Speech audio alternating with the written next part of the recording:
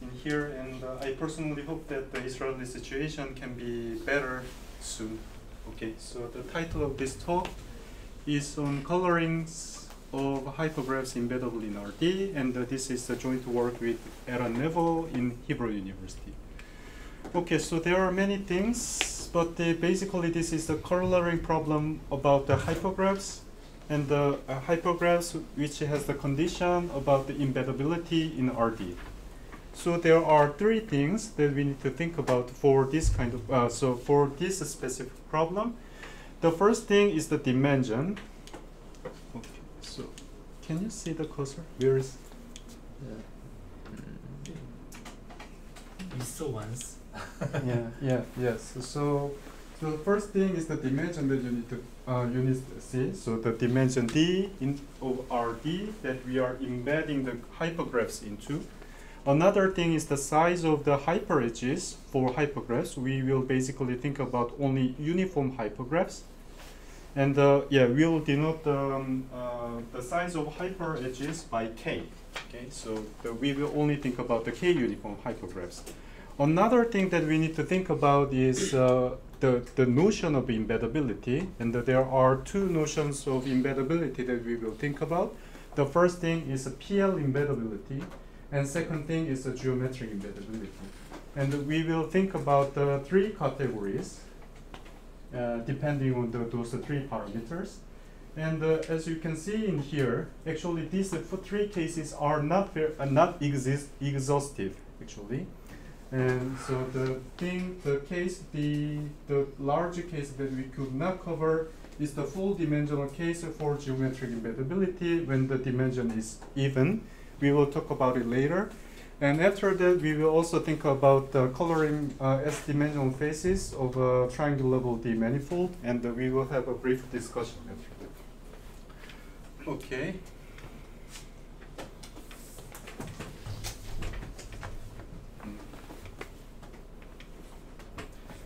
Okay. Yeah. Okay, so maybe this is the problem. No? Yeah. Okay. Now I see.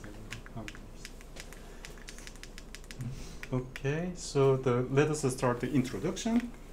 Okay, so this is the main question that we are interested in. So this is the question. So this question was originally asked by Haize, Panagito, Picruco, and Taraz in their 2014 paper, and it asks the following: what is the maximum weak chromatic number that a K uniform hypergraph which is geometrically or PL embeddable into RD have? Okay, so but there are many notions that is not very clear now. So we will first define the geometric embedding. So geometric embedding of a K uniform hypergraph H is yes, I'm pressing the wrong button over and over again. So K uniform hypergraph H into RD is a function from the vertex set into RD, such that which has the following two conditions. The first condition is that the dimension of the affine hull of every hyperedge, the image of every hyperedge should be K minus 1. For the so it's a big and it just says that so every hyperedge should be sent into the full dimension as the largest dimension that it can have. So in other words, phi, the embedding phi should not be degenerate. So that is the thing that the first condition says.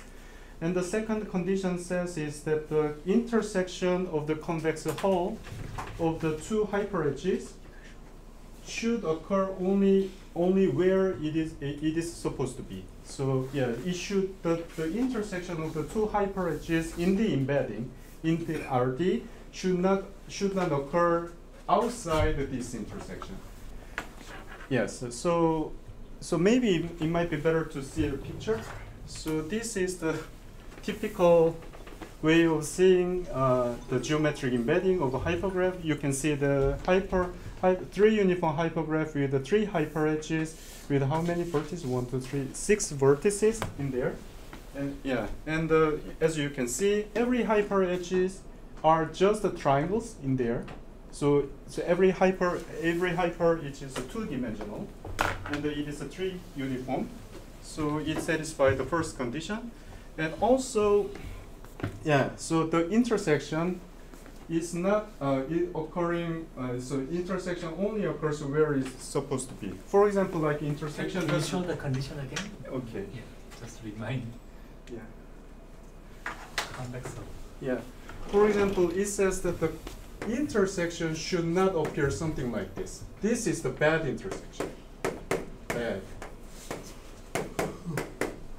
So this is one hyperedge, okay, and this is another hyperedge, and the intersection occurs in here. And this intersection cannot appear in here because this convex hull is basically the same. So I mean what is the intersection of the vertex set in here? It is empty set, right? So vertex intersection is empty set, and what is the convex hull of the empty set? It should be empty set, right? But we do not. This intersection is not appearing here. Okay, so this is what this condition is saying. So this intersection should not happen. Okay. But could they intersect in that segment or just the 2 points? Yes. So intersection is occurring in these segments and also including these 2 points. But these 2 points is not vertex of this hyperedge. So is phi of E yeah. just the 3 segments or is the full triangle? Yes. So these are the 3. Okay. So this we are thinking about the 2 triangles E1 and E2, and E1 has a vertex of V1, V2, V3. And E2 has a vertex at W2, W1, W2, and W3. And so actually these two points are not vertices over neither over E1 nor E2. E1 nor E2. Okay. Yeah, but the condition is convex hull. You look at the convex hull and then the intersection. Oh, I see. Yeah, yes. Forgot that. Yeah, that is the just a little this thing. Yeah.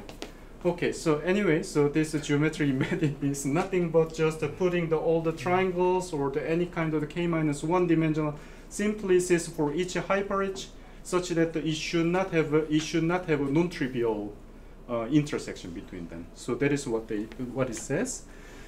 Yeah. So this is the definition of geometric embedding. So is it clear?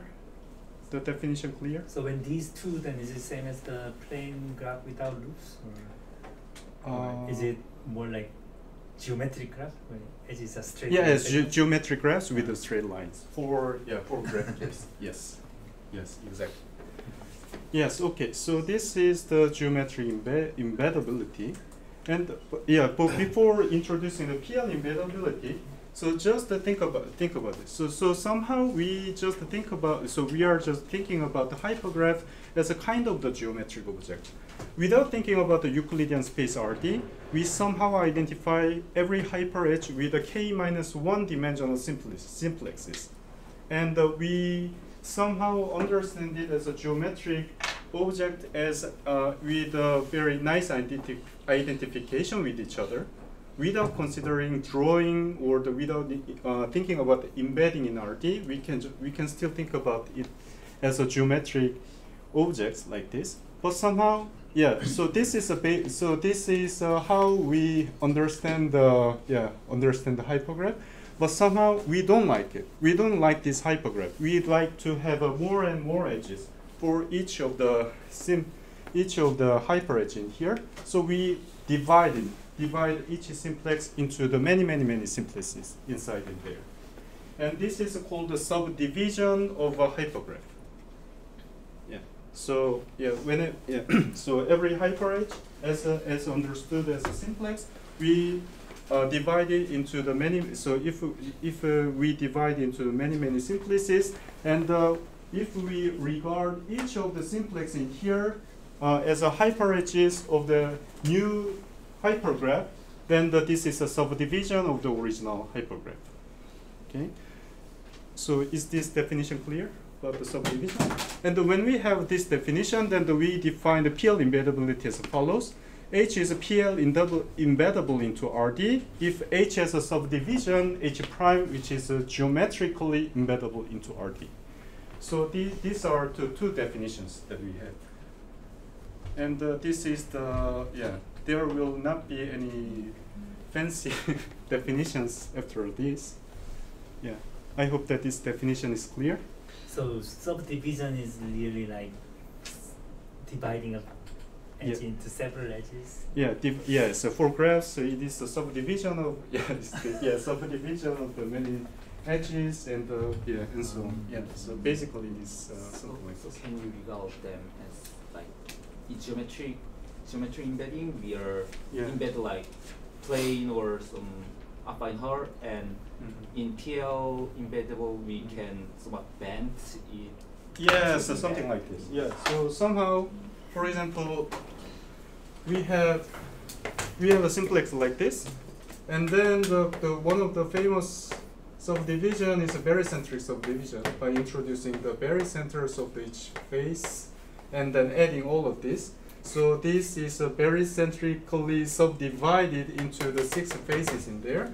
And by what we mean by geometrically, so this is a PL embeddable. This simplex is a PL embeddable into RD. So this is now geometrically embeddable in here. And this is now, so now we need to see the 3-dimensional picture. But somehow it should like this, but there should be another faces equals like this. It is somehow bent into R3. So I mean this point is going down, and it bends all the faces to the below, and the resulting picture is something like this. Yeah, I think I need to draw the better picture, but so it is basically like a hexagon. It's a coning over hexagon. Yeah. So it can be embedded something like this. Okay. Any other questions? Is there any easy example that not geometry embeddable but PL embeddable? Yes, there should be many examples. Yeah, so maybe we can think about it later. Yeah. So I think I cannot come up with the easy. There should be, there should be easy example, but I cannot come up with it easily. Okay, so yeah. For k equals 2, it's the same. K equals 2, it is the same, and Right? Yes. Because embed plane embedment implies straight line embed. Okay, so anyway, we are thinking about this question, and another definition is chromatic number. So we need to also think about what kind of coloring notion that we are thinking about. There are many notions for hypergraphs, but we are thinking of the weak coloring of H, where all the hyperedges should be not monochromatic. All the hyperedges should attain at least 2 colors. So this is the weak coloring, and we are thinking of the weak chromatic number using the weak coloring. So since we are only using this coloring, we will just say that we will just say coloring and chromatic number. Okay, so this is all the definitions. And what they obtain is somehow like this. So this is this summarizes the result by Panagito and Picruco and Taras. But before that, let us think about this. Yes, when d is equal to 2 and k is equal to 2, so this is just nothing but just a planar graph case. And we all know that this by the 4-color theorem, it should be, the chromatic number should be bounded by 4. And another example is that, when d is equal to 2 and k is equal to 3. So this is, if I can call it, it is like a planar 3-uniform hypergraph case. It is like a triangulation of the sphere, or maybe the part of the triangulation of the sphere. Okay, and in this case, by using also the four-color theorem, we can obtain the chromatic number bounded by 2. So can you guess how we can get this bound? So this can be obtained by this. Obtained from this. Yeah. Shadow and Yeah. by four-color theorem, we can color by four color and merge two colors. Yes, exactly. Merge two colors by 2 and yeah. Yes. So if there are two colors, if there are four color classes like this, we merge these two colors and these two color classes as the new color class W1 and W2, and this will give a recoloring for the three uniform hypergraph.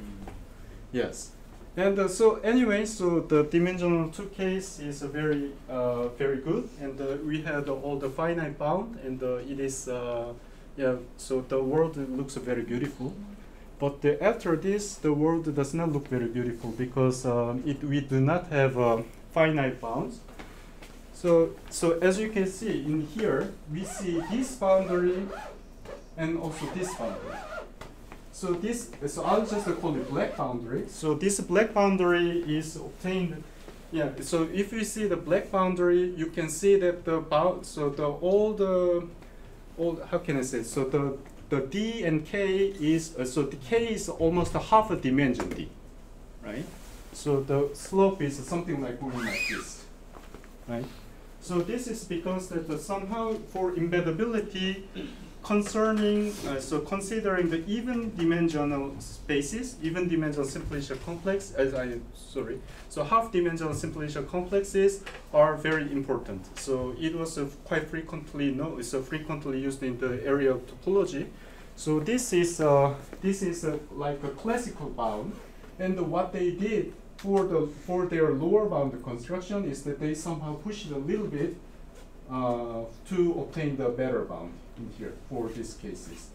Okay, so this is what they did.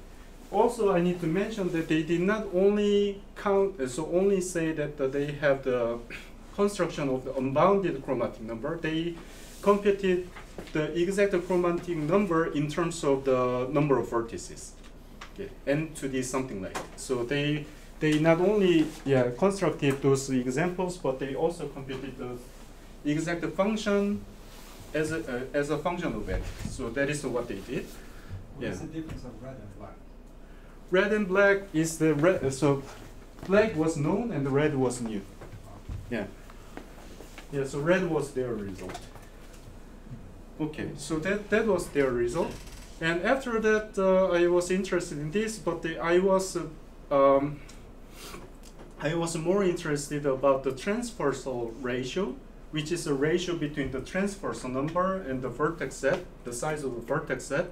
So transversal number is the, so what is the transversal? So transversal,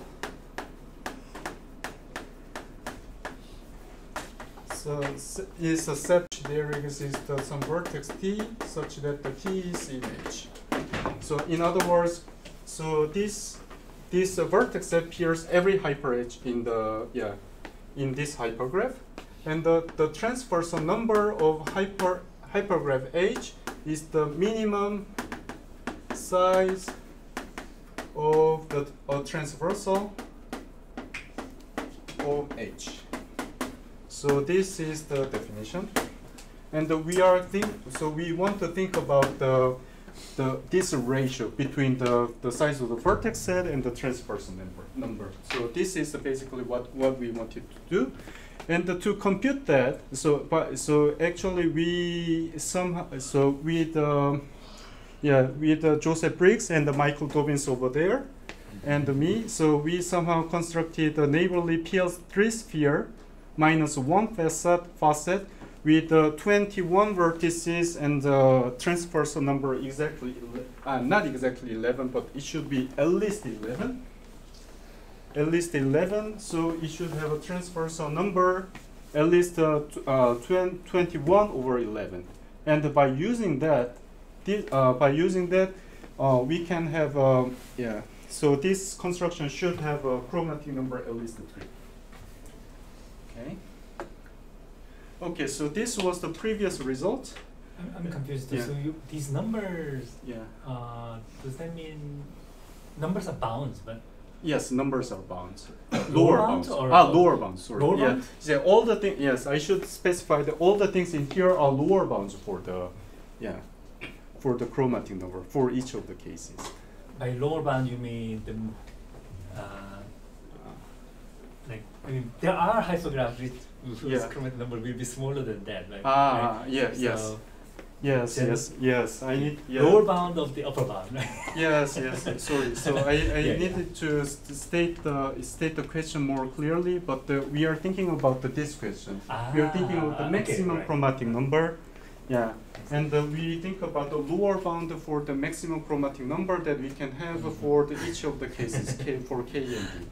Okay. So Alright, sorry alright, for okay, confusion. Yeah. So anyway, so after this, we could obtain the lower bound, small lower bound construction for only for this case, and we were very happy, but we could not obtain 4 more.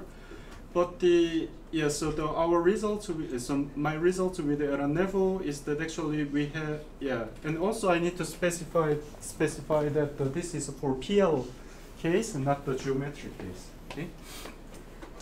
And but after this, what I obtained with the error level is that this. So we somehow made all the lower bound constructions for the PL. For the PL embeddability, and this is the statement. So so these 2 cases are basically think about the 3-dimensional cases.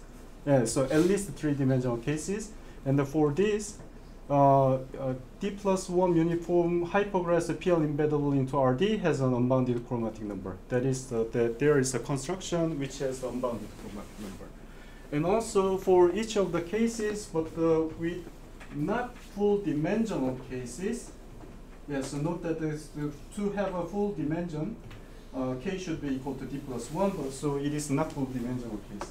So in these cases, K uniform hypergraphs could be also geometrically embeddable into RD, and that there are certain constructions like that.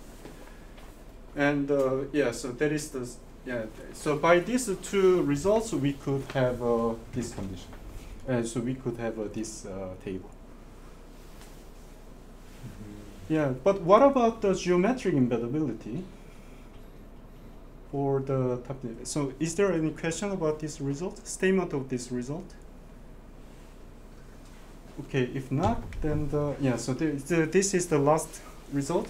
Somehow we could not get for geometric embeddability in the full dimensional cases, we could not get a really nice unbounded chromatic number construction, but we still could get some construction for the odd dimension cases, and we could not get anything in the even dimensional cases.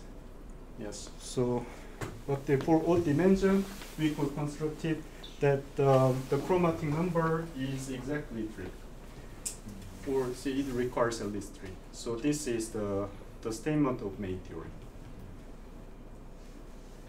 I hope that every statement and definitions are clear.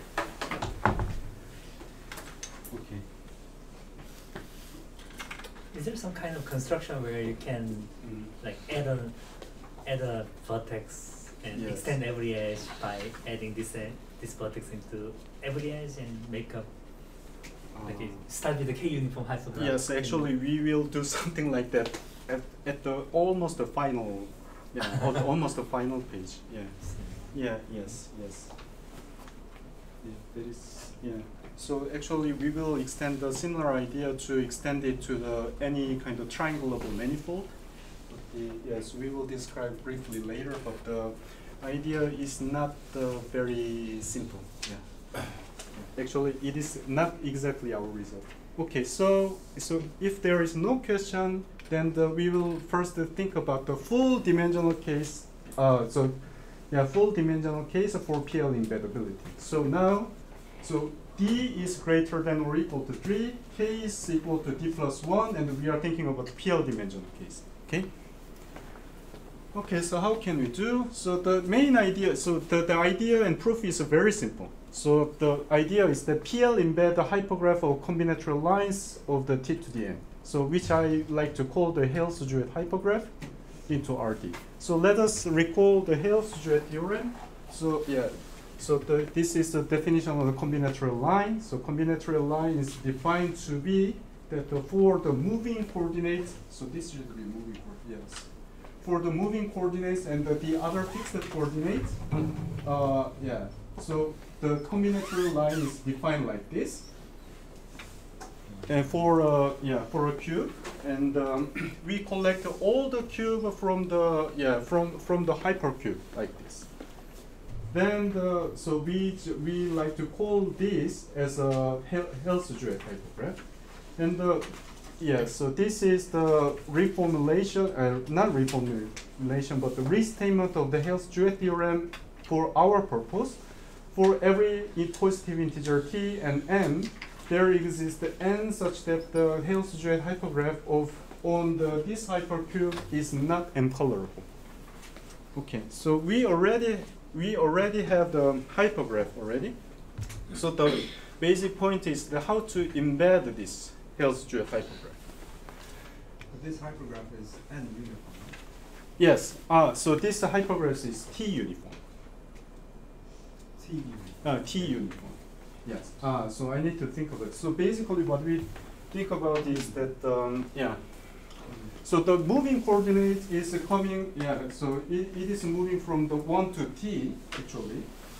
Yeah. So it is moving from 1 to t. So the Hales-Jewett hypergraph should have should be t uniform.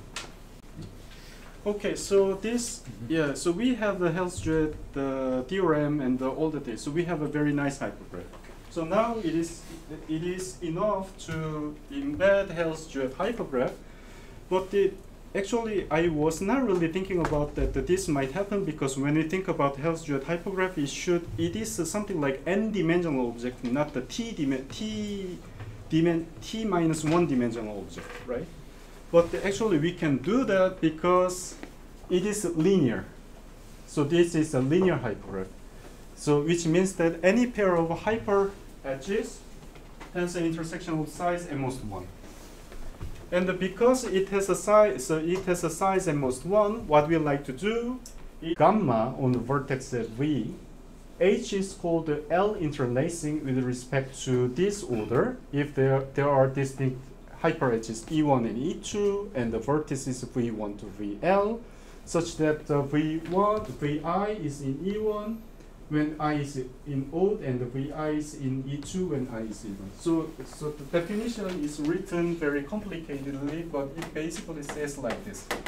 So V1 to V2, L minus 1 VL, V3. So it is, so the containment alternating happens something like this. So for example, if it is E1 again, then it should be E2, something like this.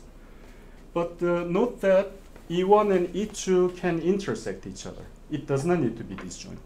Okay, so this is the definition, and this is a crucial lemma that we have. So what is the condition? What is the condition? What is the criterion for the embeddability on the moment curve? H is embeddable on the moment curve by a specific order.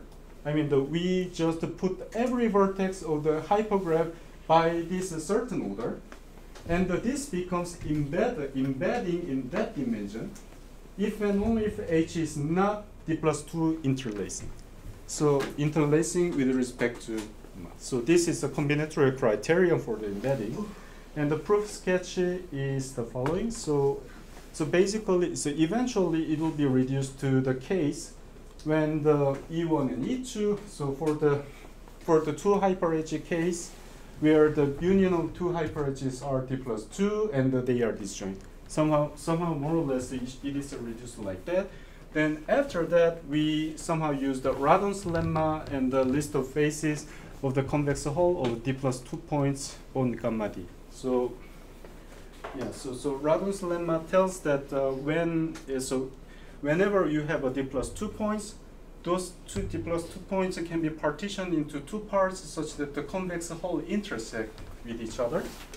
And if you see the list of faces, except for this interlacing case, like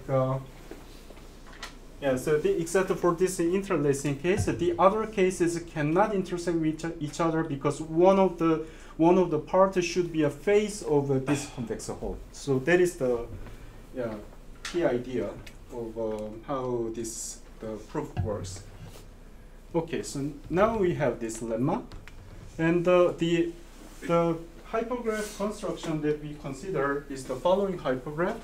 And I think this construction is also looks like also the very famous from the literature, and so let us define the hypergraph. So the K uniform this is the hypergraph that we like to embed in RD. So the K uniform hypergraph HKM was constructed. And this was constructed by Eckermann, Kezek, and Palvolki. And actually, this was originally, so the similar construction was also covered by Pak and Tardos and Toth. And yeah, so this is a kind of the recursive construction. So let us, so in here, K is uniformity, which means that it is the size of each hyperedge, and M is the step of recursion. And yes, M starts with 2, so it starts with the step 2, not 1. Okay, so this is for just a convenient for notation. Okay, so let us first see that how the first step HK2 is constructed. So I will just give the example of the K equals 3. So the hyper edges are coming from this tree of the depth 2 and the width 3. And the hyperedges are formed by, so hyperedges are either the children of any internal vertex, so these 4 hyperedges, or the maximal chains in here, like this. And this is not too colorable. Can you see why? Why it is not too colorable? Can you plug in? Yeah.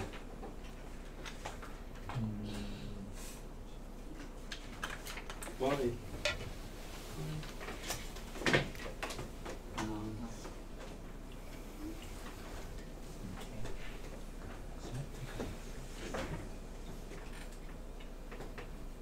Yeah, suppose that it is a 2 color. Let's color everything with the 2 colors in here. Then every children should use all 2 colors, right? Yes, you see why. You see why. Then, so starting from the first vertex, so root. So let us say that it is all we use the red and blue colors, and the first vertex use a red color, for example. Oh no. Connections. Yeah, so let us assume that the first vertex is colored by red, and then so for this stage we can also choose the so since all the colors are used, so we can choose the vertex which is colored by red, and so on and so on. And eventually you will find the maximal chain which is all colored by red. And this is the contradiction that it was too colorable, right? So this is not too colorable. And actually this is not mine, unfortunately, but their result. Yeah, so but they somehow constructed, and also I think that this construction was already considered by Pak, Tardos, and Toth. But so what they did is that actually they somehow built a recursive construction on this, and they show that so this recursive construction is not M-colorable. So I'll just explain how the recursive construction is going. So again, we are also using the tree, which has like this. So for the K equals 3 case, it has also that too. Okay, and we also collect all the chains, maximal chains from there. And for the children of all the internal vertices, we make the copy of the previous step. We copy the hypergraph of the previous HK minus 1 there. And they somehow, and it has the, and it has a. We can also build a very nice tree structure like this. So we make all the chains as a hyperedges, and also all the hyperedges from each of the copies as a hyperedges also. This is the definition of the HKM. And so what they show again is that HKM is not colorable. But we should also think about the order, right? So how do you define the order? So define the order. We define the order by depth first search, right? So from the first step we have an order of the previous step, and after that we also use the depth first search in such a way that it should be consistent with all the hyperedges from the previous step, right? So this is the construction. So okay. By DFS, you mean the DFS in the underlying tree? Yes, underlying tree. So the order is also defined very recursively. For example, for HK2, we use the DFS in this tree, and after this, all these vertices already have the order be inside this. Then we order them from the tree in such a way that this should be consistent by the previous order, which was already constructed before. Then they use the DFS to order all the vertices between the ladder. Okay, and yes, and what we showed is that HKM is not K plus 2 interlacing.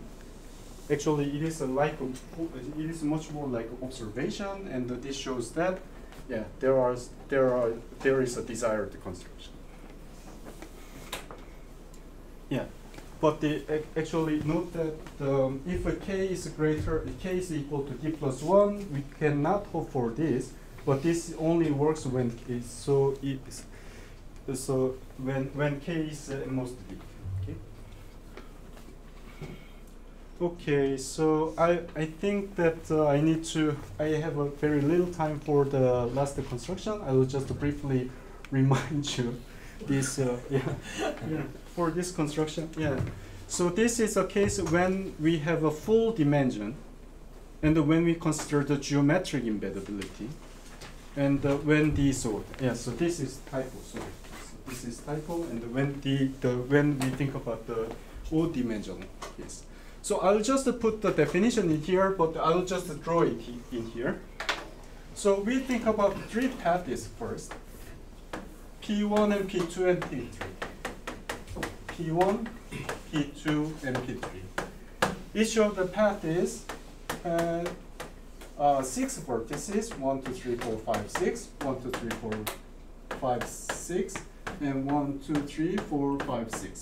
Okay, and then we somehow have some hyperedges by joining P1 and P2. So we have a hyperedges in the form of something like this. For every pair of the I and j from among 1 and 2 and 3, we somehow think about all the unions that we can think about. Like so we select every EI and every EJ from the PI and PJ, and we take the union of all of this. And this is the typical construction that is called the join, and we think about the join of those two paths, and then take a union, like this, and like this, and like this. So this is the construction of K1, and there is another copy of K1, which is called K2. So it has exactly the same construction, but somehow we choose some vertices like this. So it is the first and third vertices, and also the fourth and sixth vertices, and we pair them. And there are also the corresponding pairs in there, and we take all the unions in between them. So what I mean is that we choose any edges among these pairs, and we choose any pairs among this pair, and we take the union of these two. Yeah, this goes. This gives a construction. Yeah. So this is the last part that I introduced is something like this: M1 join M2. And this can be easily shown. So if you can understand the construction, this can be easily shown as not too colorable because, yeah. So let us think about just the K1 in here. And suppose that every vertex uses the red and blue colors. And if there are, so what I like to say is that at least one of the paths should have an alternate coloring. So that is what I like to say. So if there is no alternate coloring, for example, like some of them should have repeated red colors, like this. And some of them has also repeated blue colors, like this. And if there are no alternating colored path in K1, in the bottom part, then there should be at least without loss of generality, there should be at least two consecutive red vertices occurring, something like this. And there should be the monochromatic simplex, which could be found from this joint. Okay, so this should not be possible. So there should be the coloring should be alternating here. So blue, red, blue, blue, and also in K1, K2, sorry, there should be also alternate colors like this, and there is a edge, special pair that we defined, and there is another special pair defined, and this or this and this should form all the four, so the three simplices, and some of them should be monochromatic. For example, in this case, this should be monochromatic, right? Yes. So this gives the proof that it is not too colorable. Okay. So, and embedding, yeah. So this connection is not really. Maybe it's time to change my laptop. Yeah. Yes.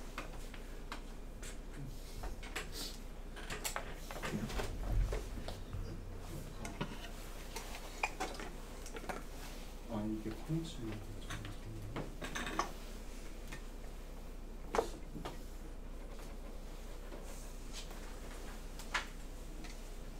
조금 더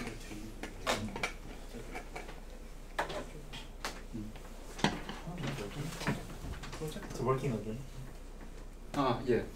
So so now we need to embed this one, and how we embed it. So we embed K1 and K2 on the moment curve again.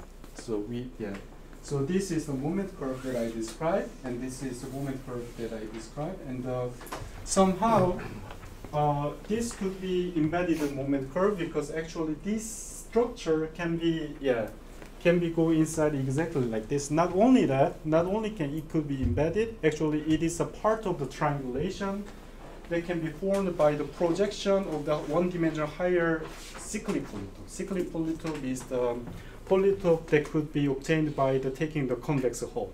Okay, so yeah, it is, since it is a part of the triangulation, it could be embedded from on this moment curve and another moment curve like this. But somehow we reflect the picture like this, and then we somehow make this spatial pair, so the distance between this spatial pair very, very small, in such a way that they could be almost like they could look like almost like a point. Okay, and by this, so this situation is described like this. So this is very small and very small. They have a very small distance, and by using this, so this becomes again looks like a very much like a graph embedding in there. So we could embed everything. So there are many details, but I will skip that. Okay, so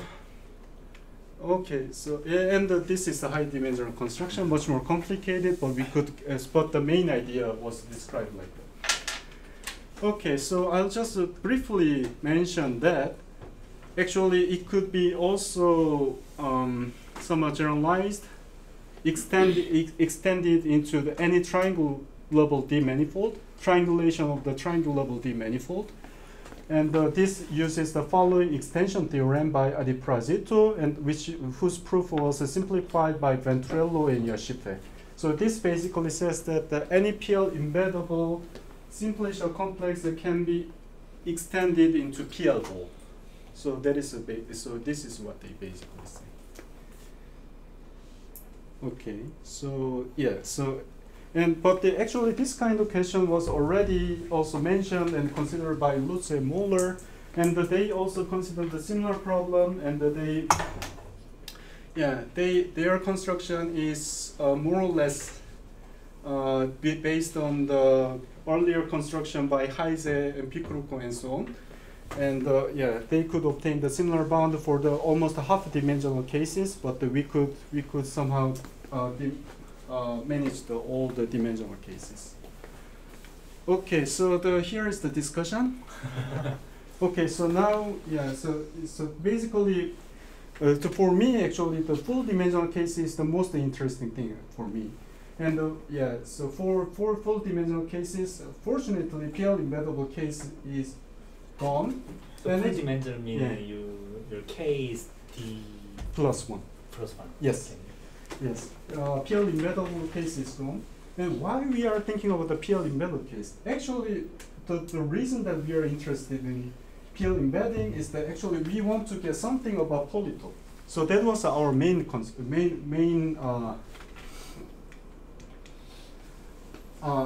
motivation. So we want to get something about the polytopes. So I will describe the reason why. But actually, the construction about the polytopes is very hard. We just get some little construction which has only chromatic number 3, but actually triangulated simplex is might be much harder rather than just a geometrically embeddable thing. But between the triangulated simplex and polytope, there is something called the Rudin's ball construction, which is called the Rudin's ball, which is not shellable, so it cannot be extended to a polytope. So there is a very weird obstruction in the high-dimensional, high-dimensional cases like this. Yeah, somehow this path looks quite difficult, but I like to have some more nicer construction for this path. But from this path, somehow there is a shortcut of results by Adiprasito and Venturello and Yoshipe, so we could get something about the PL sphere. So I'm currently very happy about this, but I'm not really sure about the polytope case. And why am I talking about the polytope case? So motivated from so there is a question from the combinatorial convexity asked by Holmsen, Park, and Twilberg about the surrounding, so-called the surrounding property. So this is about solving that question, and that question is more or less equivalent to asking about the transversal ratio of facet hypergraph over polytope. So but again, polytope case is quite difficult. So again, Briggs and Michael Dobbins over there and me, we care about this question about the transversal ratio. And not many things are known exactly. So this is all the thing that we know.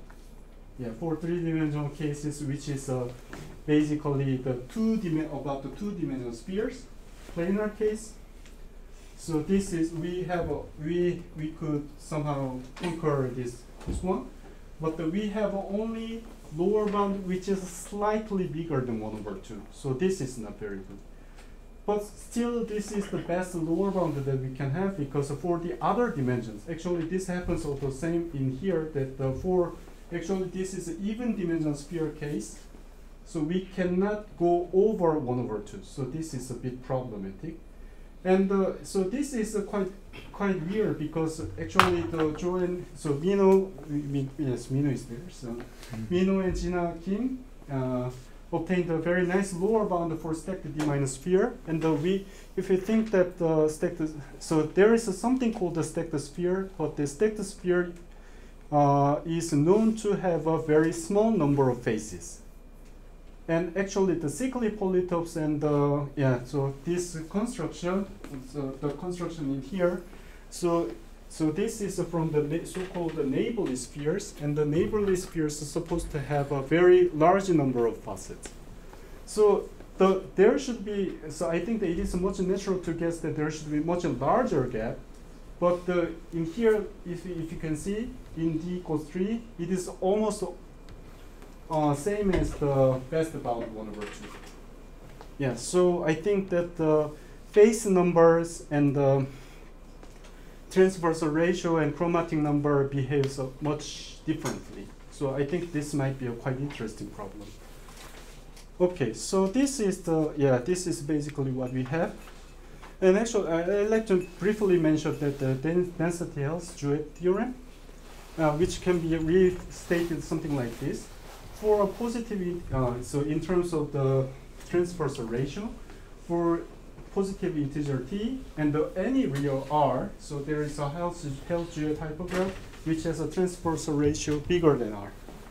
So since we have this, again, we can somehow do the, so manage the PL embedding, but we cannot use this shortcut anymore because this construction uses a lot of new vertices, so it will affect the transversal.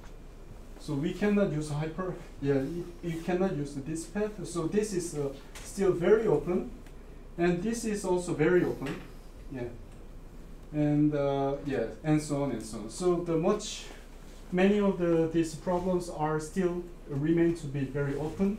And again, so this should be a question actually. So this is not the specific statement, but this is the general question about the surrounding property, and this is the ultimate goal that I want to have. But so this is very far away from me, I know. Thank you very much.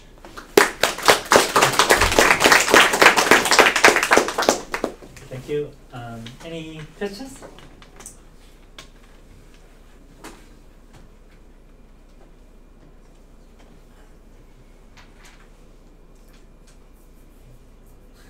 Michael, you have a question?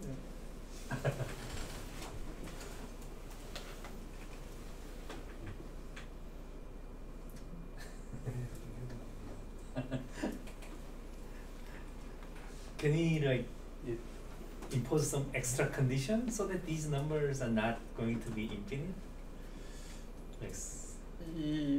Because now, because of this, you cannot hope to have a finite number for the embeddable hypergraphs. Yeah, so for example, stacked polytope should have so chromatic number bounded by 2.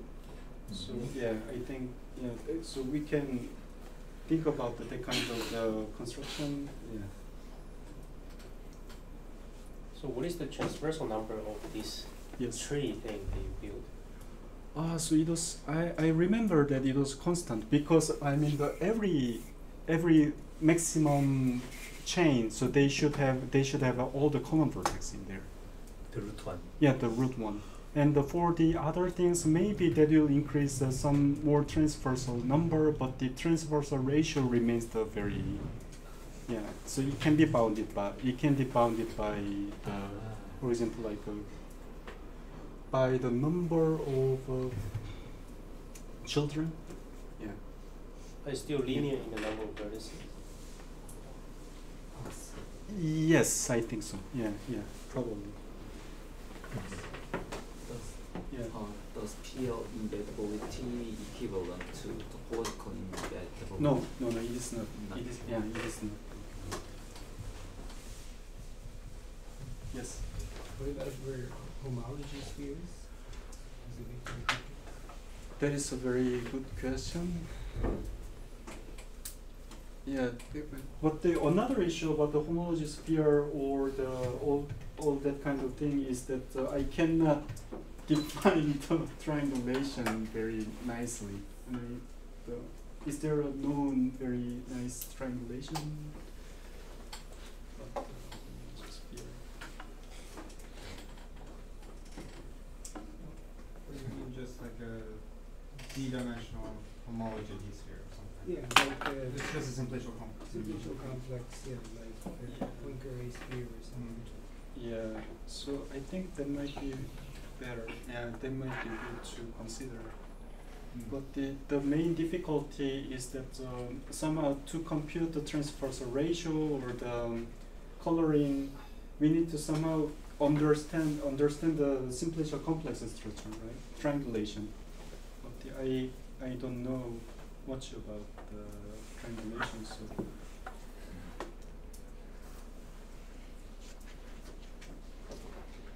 Any other questions?